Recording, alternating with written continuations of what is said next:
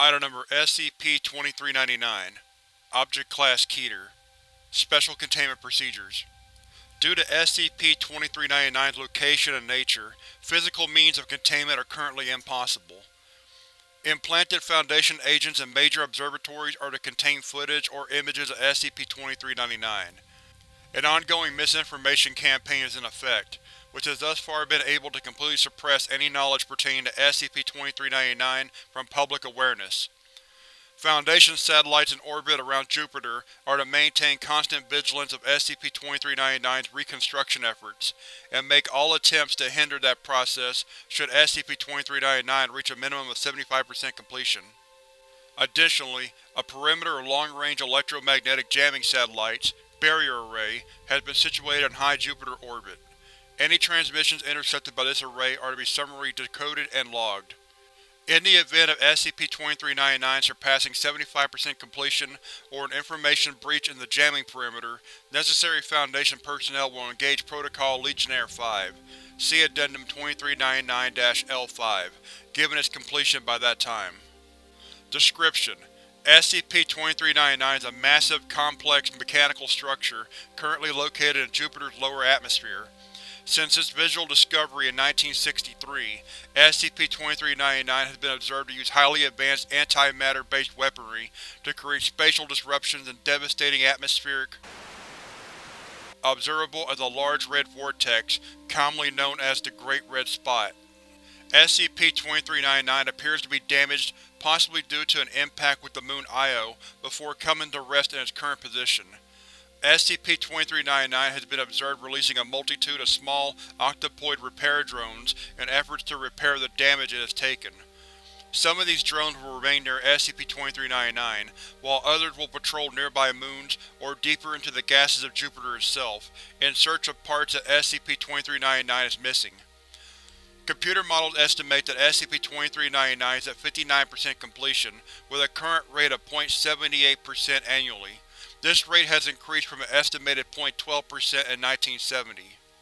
Despite its damaged state, SCP-2399 seems to possess a limitless power supply, advanced electromagnetic shielding, matter-disrupting weaponry, the ability to repair damage done to itself, and a precise tracking and targeting system. See Addendum 2399-2B. Due to the large difference in technological advancement between the creator of SCP-2399 and our own, for all intents and purposes, SCP-2399 is currently indestructible by human means. In theory, SCP-2399 might be left vulnerable by a powerful enough electromagnetic pulse. Unfortunately, this technology does not yet exist. Since 1971, SCP-2399 has been the recipient of an unending stream of electromagnetic-based communications originating from the Triangulum Galaxy, roughly 3 million light-years from Earth. The means of SCP-2399's travel to our solar system and the means of its communications are all unknown. From 1971 to 1985, SCP-2399 continuously received a single encoded message which, through code-breaking and translation efforts, appeared to be a command to repair the damage it incurred upon entering our solar system. After this time, the barrier array was established to intercept these messages. This coincided with a period of radio silence from the origin of the communications until 1996, when a different order began transmitting. The barrier array has thus far prevented SCP-2399 from receiving this command. See Addendum 2399 Comlog. SCP-2399 Discovery Notes. SCP-2399 was originally observed, albeit unknowingly, by Giovanni Cassini in 1665. The following is taken directly from Cassini's journal on the event, translated from Italian to English. October 8, 1665. I have observed something extraordinary in the heavens. Last night, as I gazed through my looking-glass, I saw what appeared to be a star of great luminescence streak through the far reaches of our solar system. I had never recorded an object moving so fast. It had surpassed the outer planets in fewer than 2 hours. As I watched, by my own 2 eyes, I saw it slow as it closed on Jupiter, making a sharp turn, and disappear into the planet itself. I saw many bursts of light afterward, but although I continued to peer at it until the sun broke, I saw no additional disturbances in the night sky. I must continue to document these changes, and will alert my colleagues when the day is upon me. October 15, 1665. I took Peter to my observation point last night, but a week from the night I saw the fire rain upon Jupiter in the heavens. He brought along his own looking glass, and together we aimed our view upon the giant. To our surprise, a magnificent change has occurred. Where once the distant world only showed bands of color, there is now a great red spot where the star came to rest on the surface of Jupiter. Peter was incredulous, of course, that such an amazing discovery could have taken place before our very eyes. I will continue to take note of this. October 18, 1665. Tonight as I peered through my looking glass, I swear on my life that I observed what looked to me like explosions and starbursts emanating from our red spot. I fear my mind is playing tricks on me, for there has been no record of such violent outbursts by a heavenly body since the dawn of astronomy. I will consult with Peter on the morrow, and hopefully glean from him some advice on the matter. October 19, 1665. Peter sees the same as I. As I approached him with my concerns, he leveled the same with me, and through our following discussion we concluded that it must be a powerful reaction to the falling star I saw upon the first night, and not a product of our own shortcomings.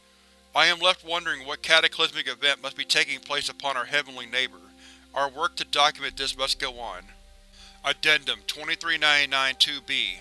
At hours on Barrier Unit 53 observed one of SCP-2399's repair drones closing on a piece of debris, quickly determined to be part of a damaged communications array.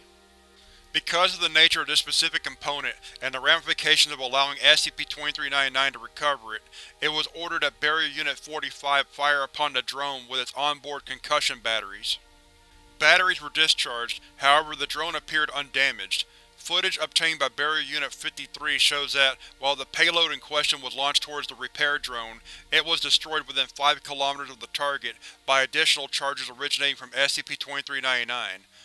Command lost contact with Barrier Unit 45 15 seconds after initial discharge, with video observations showing SCP-2399, the resulting spatial anomaly originating in the termination of Barrier Unit 45 by Barrier Units 44, 51, and 55.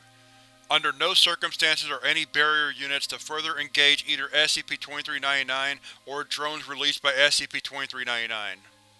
Addendum 2399-2C. Project Gigas. After the events of it was decided that necessary force would be authorized to destroy or incapacitate SCP-2399. Using Foundation resources, as well as resources from 45 nations, notably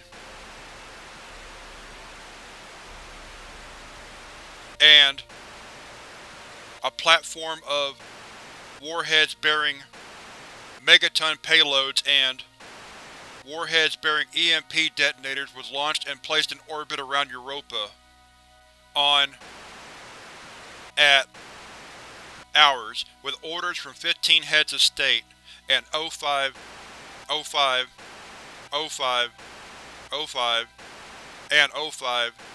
The entire payload of Project Gigas was launched towards SCP-2399. Efforts to develop alternative methods of eliminating SCP-2399 are currently underway. Addendum 2399-L5. So, SCP-2399. Have you ever sat and wondered, maybe after you hear about a car accident on a street you were just on, or a bombing in a city you were visiting, just how lucky you are to be alive? Just how many things have to go right for you to continue to exist?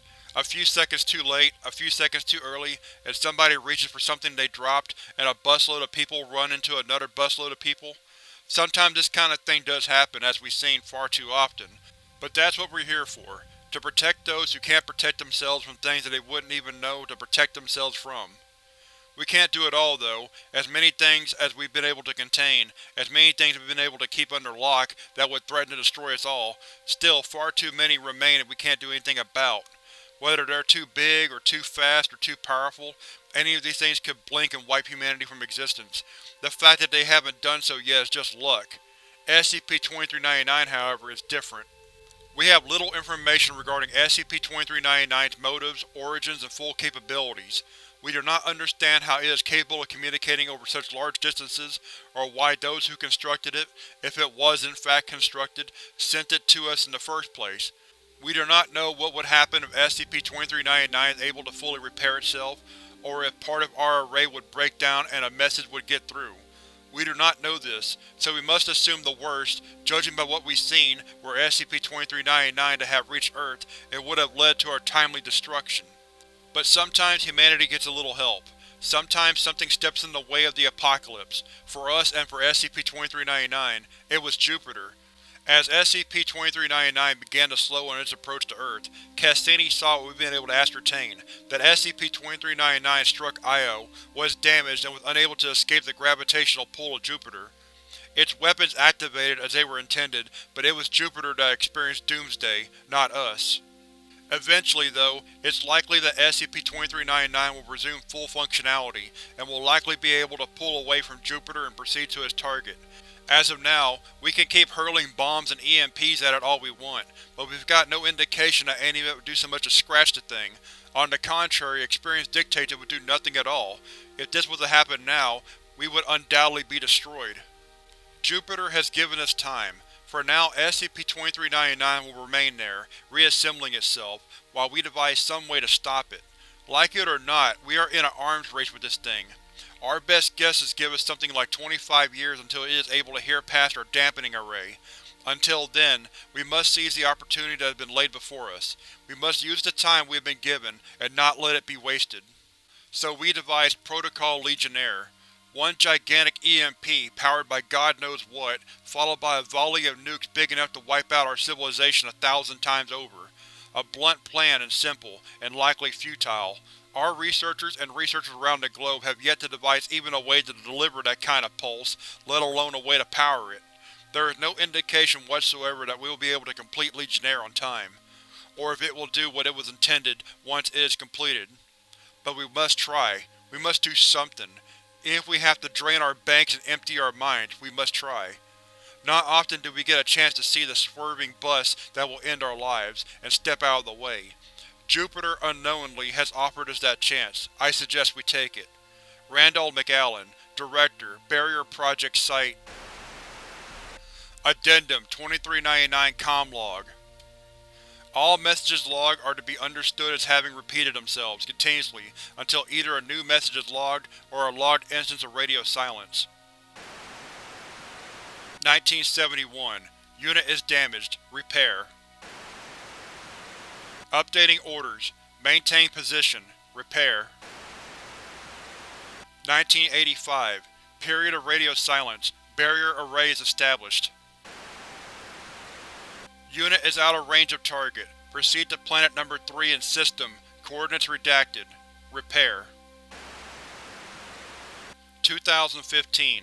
Unit is out of range of target. Proceed to Planet Number 3 in System. Coordinates redacted. Priority is target. Cease repairs.